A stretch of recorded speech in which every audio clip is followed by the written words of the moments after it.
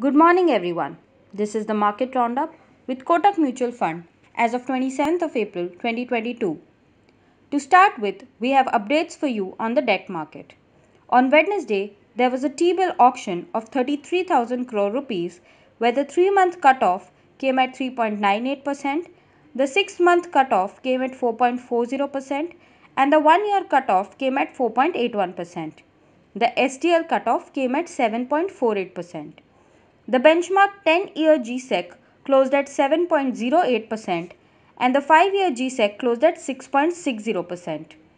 The liquidity in the banking system is approximately 5.25 lakh crore rupees. Moving on to the updates in the equity market.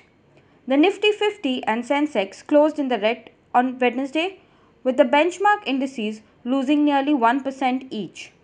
In the broader market, the mid-cap index lost 0.88% and the small-cap index closed in the red by 0.61%. In the sectoral indices, the Nifty Bank lost 1.03% and the Nifty Pharma Index ended 0.7% lower. In currency, the Indian rupee appreciated by 1 basis points to close at 76.57 against the US dollar.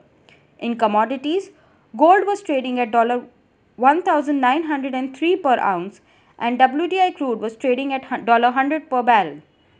That's it for the day. Thank you for listening and have a safe day ahead. For regular updates, please subscribe to our social media pages.